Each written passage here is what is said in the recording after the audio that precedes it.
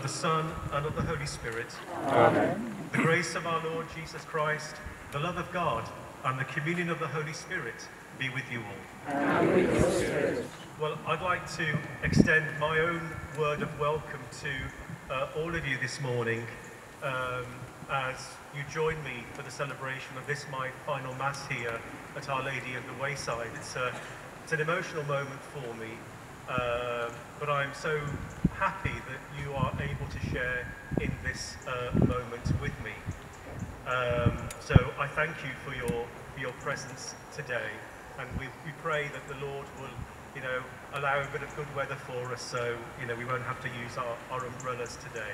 We praise you, we bless you, we adore you, we glorify you, we give you thanks for your great glory.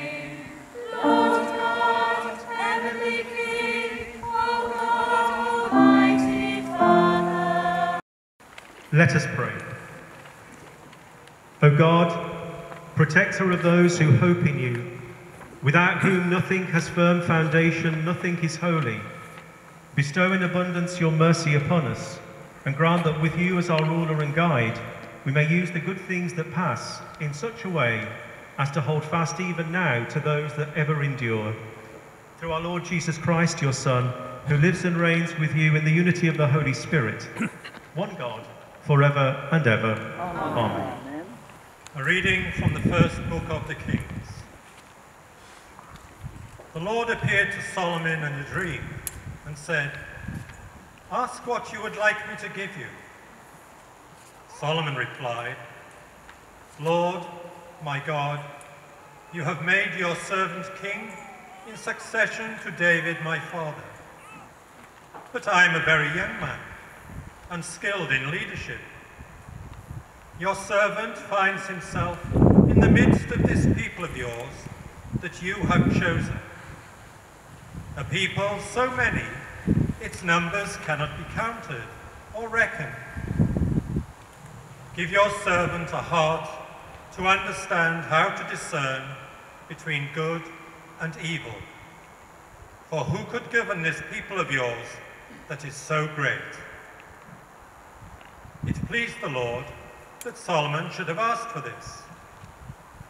"Since you have asked for this," the Lord said, "and have not asked for long life for yourself, or riches, or the lives of your enemies, but have asked for a discerning judgment for yourself, here and now I do what you ask. I give you a heart wise and shrewd, as none before you has had, and none will have after you." The word of the Lord. Thanks be to God. Lord, I love your commands. Lord, I love your commands. God cooperates with all those who love him, with all those that he has called according to his purpose.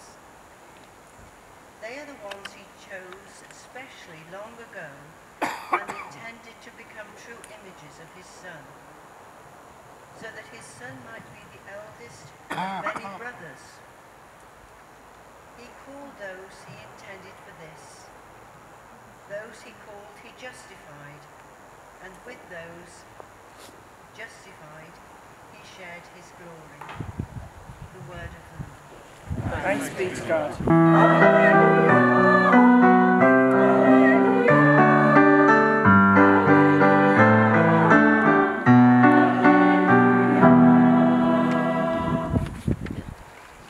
The Lord be with you. And with your spirit. A reading from the Holy Gospel according to Matthew. Glory to you, Lord. Jesus said to the crowds, "The kingdom of heaven is like treasure hidden in a field, which someone has found. He hides it again, goes up happy, sells everything he owns, and buys the field." Again, the kingdom of heaven is like a merchant looking for fine pearls. When he finds one of great value, he goes and sells everything he owns and buys it. Again, the kingdom kingdom of heaven is like a dragnet cast into the sea that brings in a haul of all kinds. When it is full, the fishermen haul it ashore. Then, sitting down, they collect the good ones in a basket and throw away those that are no use. This is how it will be at the end of time. The angels will appear and separate the wicked from the just, to throw them into a blazing furnace, where there will be weeping and grinding of teeth. Have you understood all this? They said yes. And he said to them, well then, every scribe who becomes a disciple of the kingdom of heaven is like a householder who brings out from his storeroom things both new and old.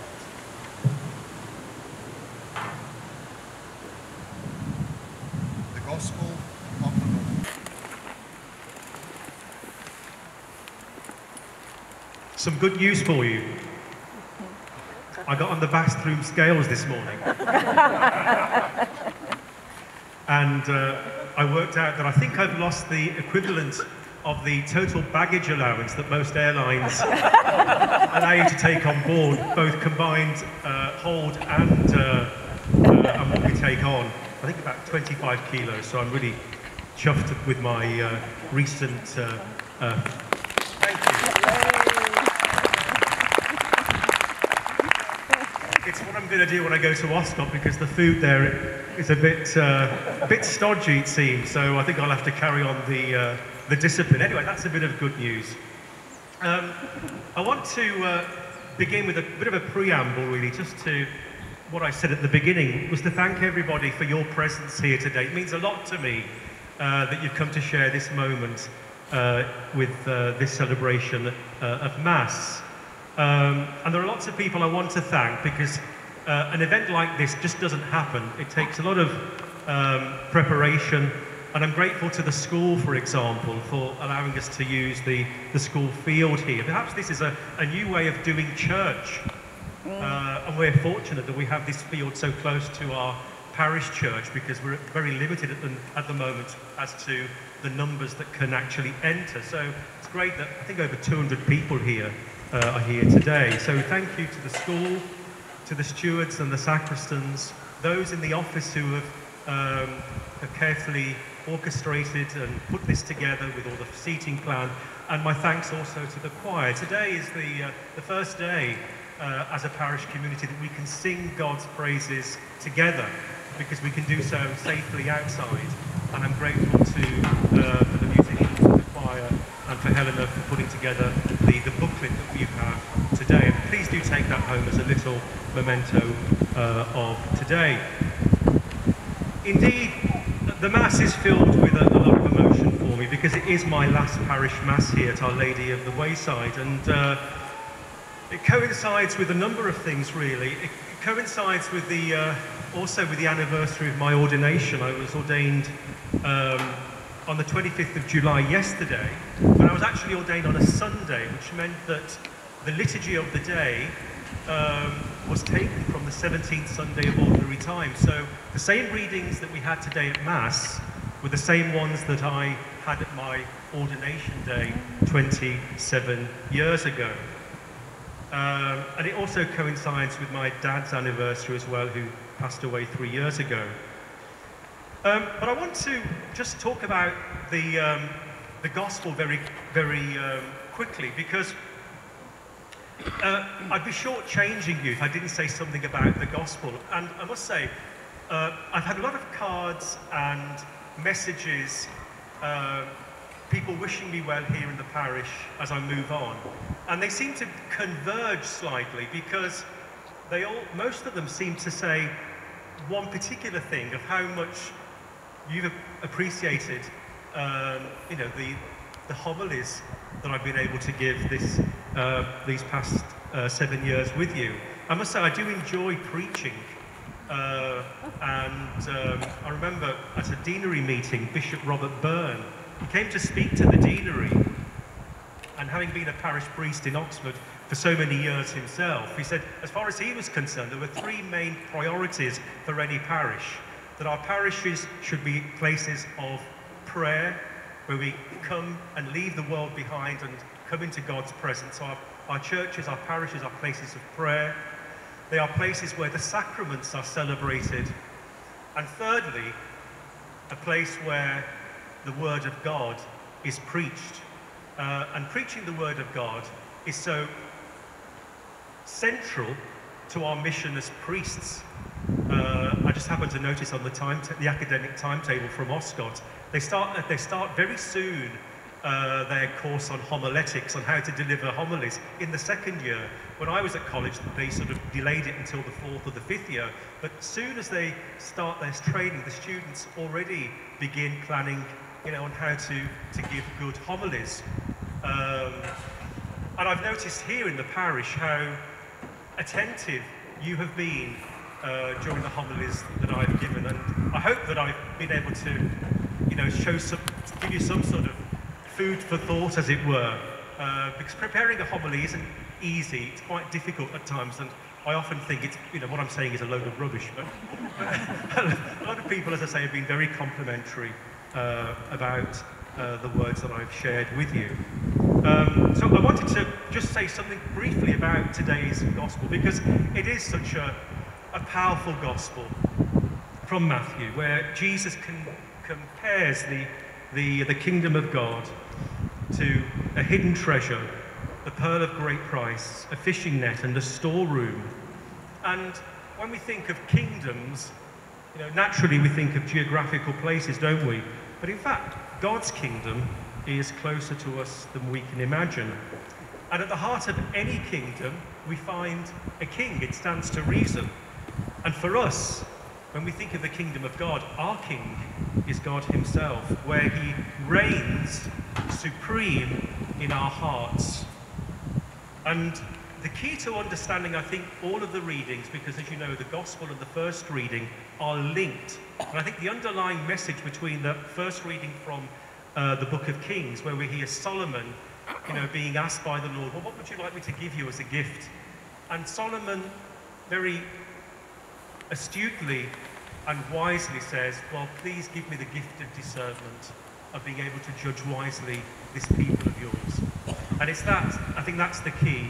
It's being able to discern, even for the gospel, how God's kingdom is at work. Ultimately, that which is truly noble and worthwhile, those pursuits in our lives, is when we pursue those things, I think God then reigns as king in our lives. When we become, as I said at the beginning of Mass, when we are agents of mercy, when we become his agents of compassion, of generosity, of kindness, of forgiveness, but ultimately of love. And when we do that, then God's kingdom begins to break through into our world, a world that so often is darkened by evil, wickedness, sin, and even death itself. And setting our hearts and minds completely on God, and willing to give up everything for the great treasure of God's kingdom, when we do that, then we know that he will reward us for it at the end of time. Okay, so that's what I wanted to share with you today about today's gospel reading. But I want to briefly just reflect on my time here at Our Lady of the Wayside. I can't believe that 7 years have flown. They certainly have for me. But I want to share with you some statistics. And in the 7 years here as parish priest, I went through the registers that we keep in the presbytery, and it seems that within the 7 years I've celebrated 274 baptisms, 16 weddings, 7 receptions into full communion with the church, and 182 funerals. Now, being a parish priest is more than just celebrating a baptism, a wedding, a reception, or even a funeral. It's much more than that. Above all, the vocation of parish priest is that of being a pastor. And at the heart of the word pastor means what it means to be a shepherd. In other words, to be able to accompany you in your journey of faith to be able to share in your joys and sufferings, in your laughter and in your pain. I think that's what it means to be an aspect of what it means to be a shepherd. And forgive me, if you will, for quoting to you some canon law today during my homily. I don't want to bore you with this, but I thought I'd just read to you one particular canon. It won't take too long. It's canon 529, and it talks about what a parish priest is about: the suffering, the lonely, those who are exiled from their homeland, and those burdened with special difficulties. He's to strive also to ensure that spouses and parents are sustained in their fulfillment of their proper duties, and to foster the growth of Christian life in the family. That explains really, in a nutshell, what being a pastor, what a parish priest is about. And I hope that I've been able to fulfill those qualities in my own way these past 7 years as your pastor here at Our Lady of the Wayside. And the way I also see, and I'll end on this point really, the way I see my role as a parish priest is this: that if you think about it, your lives and all of our lives, from the moment we are born to the moment we die, it's as though God is unveiling a rich tapestry or a beautiful mosaic, so we can compare our lives to a mosaic or a tapestry. And as you know, tapestries are made up of thousands of different threads. The same is true of a mosaic. If you ever get the chance to go to Ravenna in Italy, there are famous mosaics there. There's also particularly beautiful ones in Sicily, in Monreale, next to Palermo. If you go into the cathedral there, there's the mosaic of Christ Pantocrator. It's based on a Byzantine Greek image of Christ. But the mosaic itself, as you know, is made up of thousands of tiny little squares. And of course, it's only when we see those squares together as a whole that we see the picture in its beauty and in its entirety. And I'd like to think of my time here, these 7 years here that I've been with you at Our Lady of the Wayside, as a tiny square in the story of your lives. A tiny square that makes up the whole picture of your life. And I'd like to think of myself in these 7 years of being a tiny square in that beautiful image that you all have and that you are. I'm grateful to God that He has allowed me, to share in your lives, and that's the privilege of being a priest. As a priest and as a parish priest, I have access to people's lives on a level that other people wouldn't be allowed in, and that's the great beauty and joy of being a parish priest, of being a pastor. When I celebrated Mass here last time on the field, it was with the school children in Year 6. It was their Leaders' Mass. And very kindly, the children had made for me a card, a beautiful card, and the card was, they had all signed, each of the children in the school at Our Lady of the Wayside School had all signed little messages. But on the front cover, there's a big sort of almost A3 size booklet, as it were, was a picture of me meeting the Holy Father, Pope Francis, back in 2018. But the words were, "Arrivederci, Father Gerardo." And that's a lovely word to use, arrivederci. I'd rather people say arrivederci to me rather than goodbye. The thing about goodbye in English is it sounds rather too definitive. And the beauty about the Italian word arrivederci is that it combines almost two words together. Arrivare means to arrive, and vederci, to see each other again.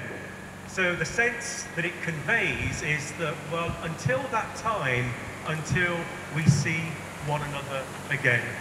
So today, rather than saying goodbye to me, I'd rather you say arrivederci for that moment to come, again, please God, when we will be able to see one another. I want to just say thank you for all that you've done for me. Thank you for your companionship, for your warmth, for your affection, and for your love. These are things that I will treasure and take with me, things that will last with me forever. God bless you.